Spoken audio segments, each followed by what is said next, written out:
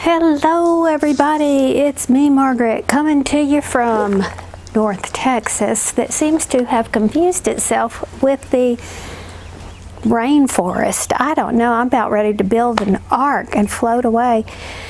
I don't know why we're having so much rain, but it's continual. But right now the temperature is very mild. I want to say it's probably 68 degrees, so it's nice to sit out here.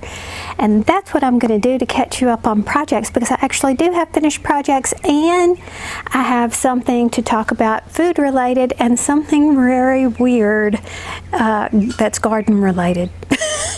So let's see what we got. Well, first of all, this is what I'm working on. It's a crochet bag. It's a knit crepe pattern. I talked about it last week, and I'll insert a picture here so you can see it. I can't say that I find this an enjoyable pattern. I don't know why, but it's not the most fun thing in the world, but I think it's going to turn out cute by the time it's finished.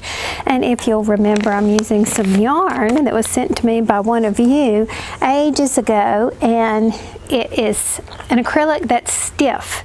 Now if you wash it, it comes out just as flimsy and nice as it can be, but I want it to stay stiff for this bag. So it makes a lot of sense to me. So I'll keep you posted on how that goes. Like I said, I'm not enjoying it, and so part of me wants to rip it out, but I think I've gotten this far. I want to go ahead and finish it. And speaking of, well, let's do this first. Speaking of finishing things, I had completed this and I showed it to you last time. I'll put all the information up on the screen in the description box, but this came out really pretty. I had not blocked it at the time, nor had I sewn in the ends, but it's completely finished now. And with that same yarn, I also made this ribbed version, which is a little bit more my style that I like. I'm so pleased with this alpaca. It is so nice. So it blocked up pretty. Here it is, all nice and dry. I blocked this one just to be on the safe side because my bind offs are generally not so great, but this was the bind off edge, and you know, it worked out fine by the time we take all these off. But I definitely am not a good binder offer, but it'll do. And this is the side that has the, this is where you begin, and it just naturally creates this little scalloped or pointy edge. I don't know what you would call that, spikes or scallops, I don't know. But it looked really pretty. I'm happy with it. And it's nice to work with good yarn. I mean, it's just such a treat. So fun. Not that I have anything at all against acrylic. It's just, well, you know what I mean if you've used good yarn. And then what I have sitting in my lap here is the linen project that I discovered after 5 years. I had stuck in a bag and forgot about it essentially. And again, I'll put all the information of what this is, what the pattern is. It was a free pattern, and what the yarn is in the description box below. But here's the funny thing. It was almost finished when I pulled it out last video to show it to you. But as I started to pick up where I left off, I was looking at it closely and I thought, you know, that was 5 years ago. I think I can do better. And I did. I'm very, very pleased. I'm so glad that I ripped it completely out and started all over again, because I did a really good job. So here it is. I laid it out to block it yesterday. I didn't use any blocking pins. I just kind of spread it out. So it feels pretty much the same as it felt when I was working on it, which is a little bit rough, like a linen fiber. But the more you use it, the more it will become more, you know, soft and pliable, which is when you can kind of feel it in certain parts. I guess that's where maybe I ripped back or tinked back and worked it more. Let me interrupt myself to say that while editing, I just noticed that this yarn is machine washable and dryable. I bet I could have this thing feeling so soft in no time if I did that. I had just hand washed it before and then laid it out to dry. But it turned out great. I like it. I probably will not use 100% linen anymore, but I'm one to never say never. So, yeah, this turned out great. Now you'll notice that I don't sew my ends in until after it's blocked. And that is a technique that I learned from Erin, who is my knitting guru, who's taught me everything I know about knitting. Her point is that during the blocking process, the fibers stretch and pull, right? So if you were to sew your ends in beforehand, sometimes that could inhibit the way it blocks. In other words, once it dries, it may pull, depending upon how you sewed your ends in. So just to avoid any of that, I just wait till the end and sew them in like right this very minute. And I have to say, if you're looking for some blocking mats, I highly recommend these. I'll put a link in the description box to my Amazon store where I purchased these. It comes with regular pins. They're like T-pins like this, but I also bought these. They're called Knit Blockers by Knitter's Pride, and they're really neat in that they're like a comb. If you can see that, they're like a comb. And there's two different sizes. You got these smaller ones as well. So I like these things a lot. Although there really is a purpose for T-pins, I think this is what I use more often. Look for a link below if you're interested. Now, the disappointment in this is because of its shape. I don't know how to wear a triangle scarf. I mean, yeah, you can do something like this, but number one, what is it actually doing for you? It's not keeping you warm, really, and I feel like I look like an old lady in a rocking chair when I wear this. I don't feel like me, so that doesn't work. I also don't like this version on me. I feel like I look like a baby in a bib, and that's just, again, not my style. So I don't know. I've tried different things, putting it on the shoulder and all this kind of stuff, but I don't know what to do with it, and it's awesome. So, you know, there are many videos. I know Katrina recently did a video, well, in the last month or so, about different ways to wear scarves, and you know, that's really helpful for a lot of people, but you got to remember different body types and comfort level factors in there. So sometimes just because that there are many ways to wear something doesn't mean that a person would look good in that. And like I said, the wearing in the front makes me look like I'm wearing a bib, and I think it's because I'm just short in stature. It's just a kind of overwhelming. It looks like this is wearing me instead of me wearing this. Does that make sense? So if you have any suggestions for petite women on how to wear something like this, let me know.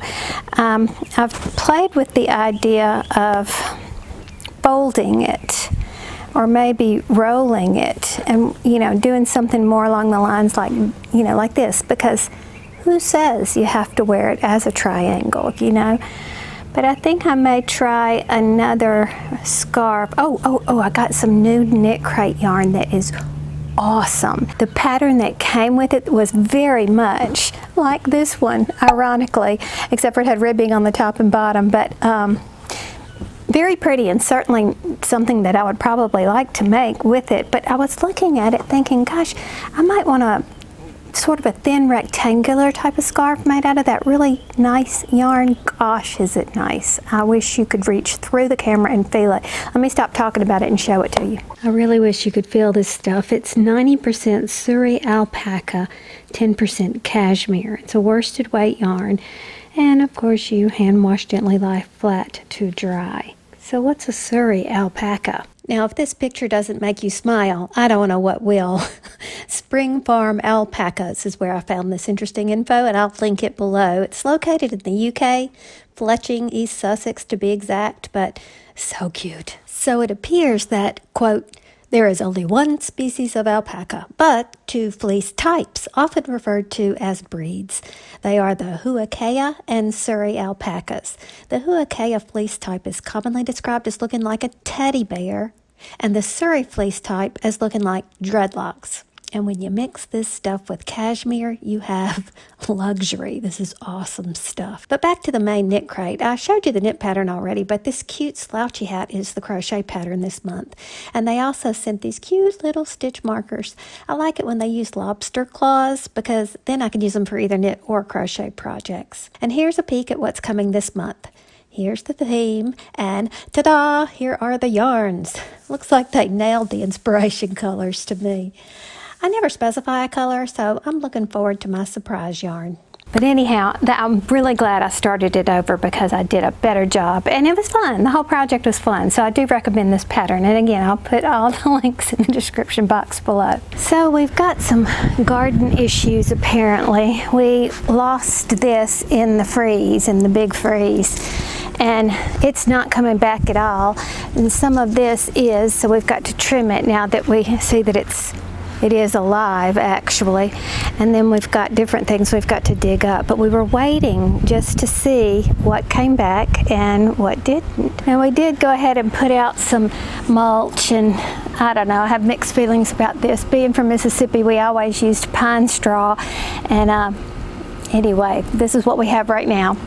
But I think we actually got a bunch of fungus spores in it because the tiny little mushrooms are popping up in our garden all over the place.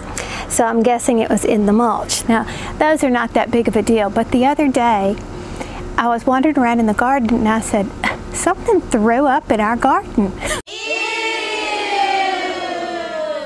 Now you can see some of the remnants, like right there, over there, and I don't even know if you can see, but in other parts of the garden here in the front of the house. It was a mystery for a while.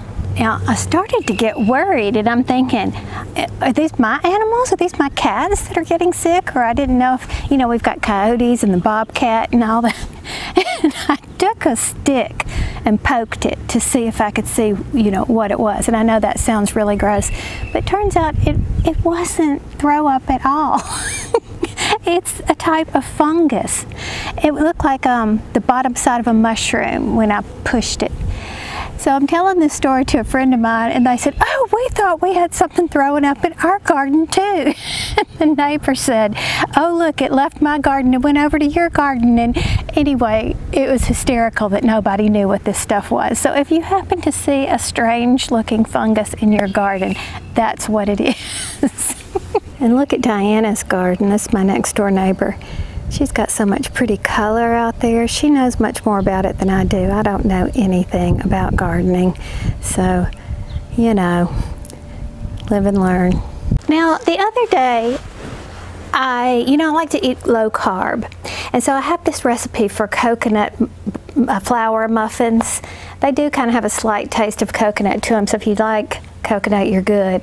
If you don't, you might want to stay away from these. But I love it, and I like the texture of them. And you do them in the microwave. You make these little muffins in the microwave, one at a time, as you need. So what I really like to do is put all the dry ingredients together in a little packet, like for one muffin. And as I was laying all this out, I had a thought. I said, oh, you know what? Somebody else might like to see this. Now, whether or not you want to eat low carb and you want to use this recipe, that's irrelevant. The concept of a little microwave muffin in the morning is very handy, very quick, and you can pre-package yours like this if you want to do it fast. And it's also great for kids. They can just grab it, do their wet ingredients, and dump the stuff all in without the measuring, because that's what takes all the time, is measuring 1 tablespoon of this, and then what was the recipe, how much more, looking it up, going to find how much baking soda or whatever. Just do it all at one time, and then you only make the mess at one time, and then when you get ready to do it, you just dump and mix and put it in the microwave. Well, like this. Now here's what I do to make this process easier. I'll put all my dry ingredients in a piece of plastic, and then I'll just kind of wrap them up like this, store the whole thing in, you know, like a Tupperware or something like that, all of these. Then when I'm ready to make my microwave muffin, I'll do the wet ingredients, which is melted tablespoon of butter. That's approximately a tablespoon, maybe a little more.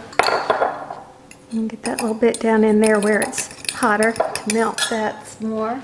Then I'll take the 1 egg and just drop it right down in there and beat it. And then I'll take a packet of my dry ingredients. Now in this case, because I knew I was about to make one, I just put it all in there and mix it up. And because this is a muffin, you don't necessarily have to beat it until smooth. You just need to beat it until you get all those dry pockets included. And then when you're happy with the way that looks, you put it in the microwave for 90 seconds. And this is what it looks like. Now, I have to admit, it's probably not the prettiest of muffins. And this, of course, can be done in a mug instead of an old measuring cup.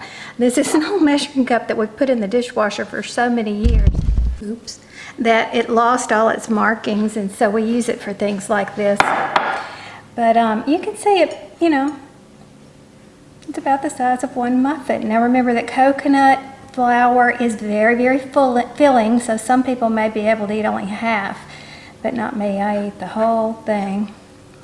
And it's quite delicious. Now I do want to warn you that I cut back on my sweetener. You can put more sweetener in it. You may need to put more sweetener in it for your own taste buds. So you might want to experiment with this recipe before you make up a whole bunch of them, if that's what you want to do. If not, you can, sorry, I'm waving at my friend.